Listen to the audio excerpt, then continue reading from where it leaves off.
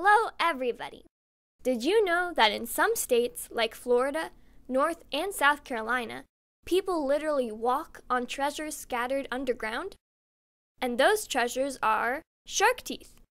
Shark teeth are fascinating fossils. Holding a piece of a formidable predator is appealing, and shark teeth are weapons made to perfection during millions of years of evolution. In this video, we will review the most common types of shark teeth, have a close-up look at the specimens from our collection, and discuss the details of their structure.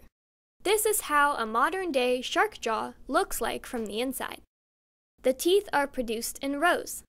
Tiny, young teeth start to form under the surface, inside the mouth, and slowly poke out while increasing in size. The front row of shark teeth is called the erect or functional row. Behind the functional row are 5 or more reserve rows. They consist of so-called replacement teeth. The shape of a mature shark tooth reflects the way it functions. Elongated smooth teeth are good for grasping. Triangular serrated teeth can effectively cut the flesh, and short teeth with massive base are well suited for crushing something, for instance, crabs or shells of bivalve mollusks. In their own way, shark teeth provide us with an evolutionary example of undeniable dietary connection between what we eat and how we look. Here we have upper and lower jaws from the same animal, and, as you can see, they are clearly different. If you would not see the whole mouthpiece, you could describe these teeth as those that belong to a different species. Here is a tooth of a snaggletooth shark, one of the coolest fossils you can have in your collection. Look at the serrations. Teeth from the upper and lower jaws are distinctly different. The upper jaw teeth are definitely wider. Did you know that mako and white sharks are kind of warm-blooded creatures? They have a circulatory system that allows them to use the heat created by the muscles to warm up their bodies. As a result, their temperature is a few degrees higher than the ambient temperature. It gives them an edge, or advantage, over regular fish, especially in cold waters. However, it makes such sharks dependent on high-energy food, like the blubber of marine mammals. There are reports that the differences could be as high as 10 or even 20 degrees. When it comes to different tooth parts, both scientists and collectors use certain terminology. The root is a bony-looking part with rough, porous surface at the base of the tooth. It was embedded into the shark's gum, ensuring the tooth attachment to the shark's mouth. The root has 2 lobes on the sides. Notice the nutrient groove in the middle. The crown is the pointy part of the tooth that has a smooth and shiny surface.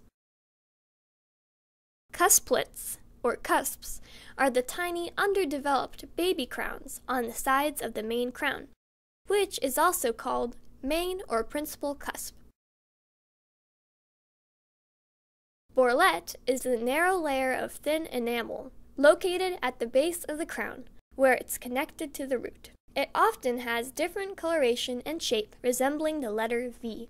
This part of the tooth is embedded into the gum, but it had a very thin layer of enamel, and preservation of this layer is important in determining the quality of the specimen. So please, try to preserve the borlet when cleaning your findings.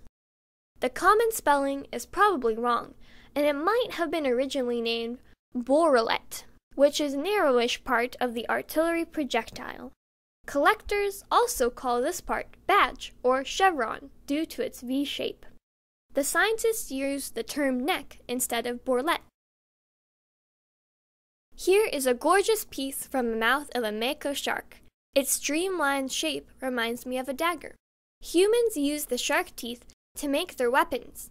For instance, the famous Polynesian wooden clubs had a row of shark teeth along the edge to tear the enemy's flesh. They are also called war clubs, shark teeth swords, koa fish hook weapons, or simply lei a mano. Try to imagine somebody running towards you wearing a helmet made from pufferfish and waving a stick covered with shark teeth. The lifespan of a shark tooth is somewhere between a week and a month. Interestingly, some shark species, like cookie-cutter shark, lose the entire row of teeth at once. These sharks suck onto the prey skin with their lips, bite in with a round jaw, and spin around to curve out a circular chunk of flesh. The shark teeth are attached to the gums and have no connection to the jaw. In this way, they resemble nails rather than mammalian teeth. Hemipristis, or Hemi for short, is snaggletooth shark. Serrations on this are in pristine condition. An awesome specimen. I hope you enjoy it too. Sometimes teeth have unequal coloration. Such variations are called mottling. Mottling makes specimens more interesting for many collectors. The color of a fossilized shark, as well as any other fossil for that matter, depends on the mineral composition of the rocks in which the fossil spent so much time, literally millions of years. People who saw lots of shark teeth can have pretty good guess where it comes from. It's mostly based on the species and coloration. Exceptions are definitely possible, but let's say most of the Florida shark teeth are black. Those from North Carolina have a grayish color. Creamy, light brown teeth with a hint of orange are from Morocco. By the way, based on our experience, fossilized shark teeth from Florida and the Carolinas tend to have elevated levels of radioactivity. So, wearing a jewelry piece with a dark-colored shark tooth would probably not be a good idea. Here are a few photos from Florida's localities. Casperson Beach is a perfect place to hunt for fossils.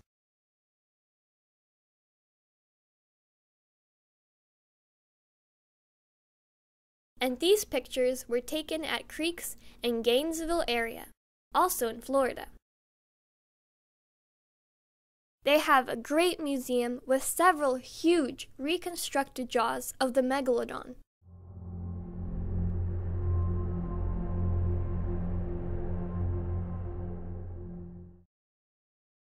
This is a tooth from the mouth of a great white shark. Usually, such a coloration occurs in specimens from South America, Peru, and Chile. Please note that this video was not made to ID or identify the teeth, but rather to present the specimens in full glory. If you see a mistake in the species identification, please leave a comment. There will be a bunch of links in the description to this video to help you ID your specimens. Shark teeth are most often measured using the distance between a lobe of a root and the tip of a crown, essentially the longest distance between any 2 points of the tooth. The deformed or pathological teeth are rare. I would leave them to the scientists to study and rather have a perfectly shaped, fully functional hunting gear in my collection. Here are a few numbers to remember. Sharks first appeared a staggering 420 million years ago. They grow teeth in rows and produce about 10 to 20,000 teeth during their lifetime. The largest shark ever is called a megalodon, and its estimated length is between 52 and 59 feet. Do you want to know what I think when I hold these fossils? I think that the shark that was shedding off its teeth in the ancient ocean had no idea and didn't really care that I'll be looking at its dentitions trying to somehow make a connection to a distant past. It reminds me of myself uploading videos and having no way to know what happened to them, who watched them, and what people think unless the viewers leave comments. And since, unlike the shark, I do care, please consider leaving some feedback. What type of shark teeth are your favorite? What fact about the shark surprised you? Did you hunt for fossilized shark teeth? And where? And what was your best find? Thanks for watching and good luck!